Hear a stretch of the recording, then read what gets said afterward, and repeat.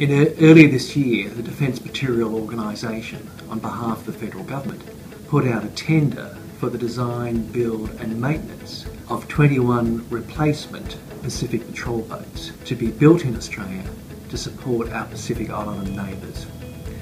This is a great project and we're proud to be part of it. And we believe the Cairns solution is the best solution. And we say this for the following reasons. Firstly, it will be the impact on North Queensland. North Queensland will benefit massively from this project. Over 7 years, 21 patrol boats were built in North Queensland and then maintained over the life of the contract. This will employ directly over 170 people and indirectly provide employment for another 1,000. That will be a great leap forward for the North Queensland economy and establish a viable shipbuilding industry into the future for that part of Australia.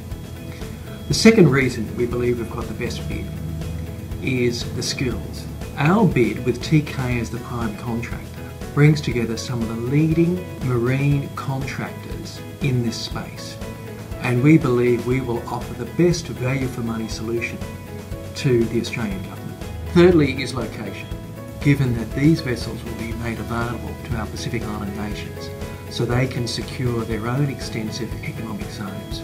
Cairns is adjacent to where these nations are, and it will be much easier for the ongoing maintenance of these vessels if it is carried out in Cairns. So we believe Cairns, in terms of the impact on North Queensland, the skill set that we're bringing to it, and the location, is the best outcome for this project. We ask everyone to support Cairns for the Win by supporting the hashtag and going on the website and talking to your local Member of Parliament to support this project. Thank you.